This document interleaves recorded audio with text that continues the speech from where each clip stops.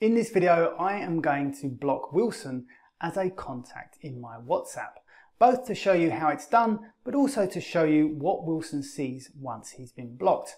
So let's get started. Here I am in a chat session with Wilson.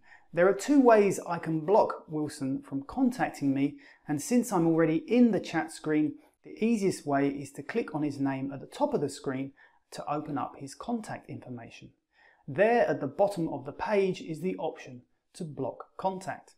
Clicking the option confirms that blocked contacts will no longer be able to call or send messages to you. The other way to block a contact is to open settings by clicking the icon in the bottom right of the screen. Choose privacy from the settings menu, and there you will see an option called blocked. This option lists all the contacts you have blocked, and here you can add additional people to that list. You'll see I get a notification in the chat screen confirming that Wilson is now blocked. However, Wilson does not see the same notification on his screen, albeit he is still able to access our chat history.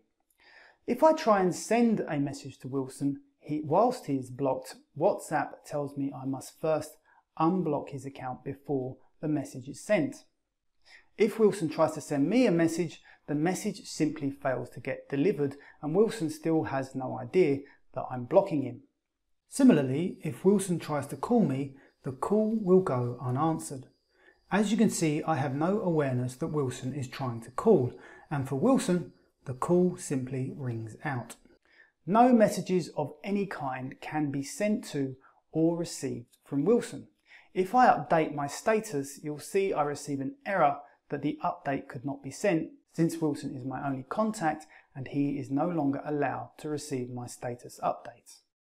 Everyone else will see the updates as per normal. Likewise, if Wilson updates his status, I also will not see his updates. If I decide to later unblock Wilson, any messages he's tried to send whilst he's been blocked will not be delivered to me. He will have to resend those. So that's it. When you block someone in WhatsApp, they don't appear to receive any notification that they have been blocked, except that when they try to send you a message, it will not be delivered. If you found the video useful, I'd appreciate you hitting the like button and hit subscribe for lots more quick tips like this one. Until next time, thank you very much for watching.